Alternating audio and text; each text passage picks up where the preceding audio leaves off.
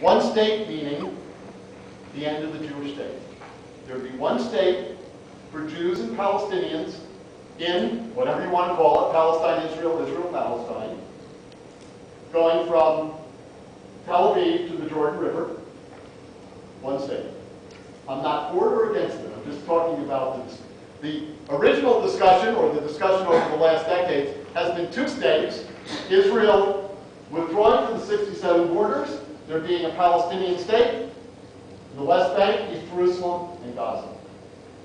But most analysts believe, and even Obama mentioned it, and other mainstream politicians have mentioned it over the last years, we're coming to the end of two states. My own view is two states ended probably in the 1970s. Really, if we look at it. But the discussion now, and there are one-state conferences all over, including in the United States. I've been asked to speak at several of them, although I say, in general, I'm a two-stater because I'm a moderate. I'll tell you why later. But that's a loser.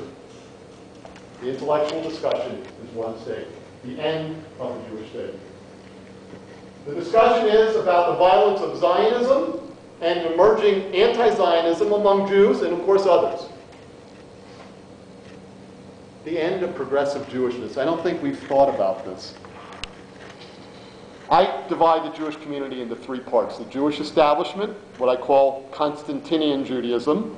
I'm not going to go there tonight because that's an interesting discussion. All of you know about Constantinian Christianity, where Christianity in the 4th century went from being a marginal, mostly Jewish sect to a state religion, empire religion, where then it had a monopoly on religion. It also blessed empire. So religion and the state being in bed with one another. We have now a Constantinian Judaism. Don't worry, there's a Constantinian Islam and a Constantinian modernity too. But let's just call it the Jewish establishment for now. Then we have progressive Jews. You know Tikkun, Michael Lerner?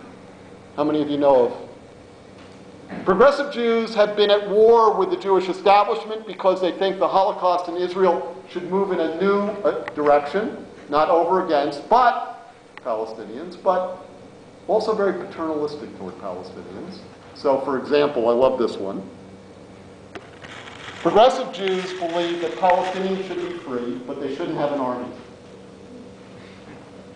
Now, I'd like everyone not to have an army. You know, we could have like Costa Rica, although they have a very extensive police force, which is really an army. But let's leave that.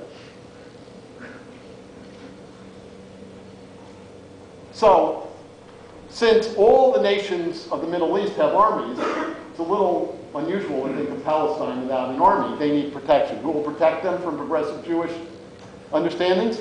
Israel.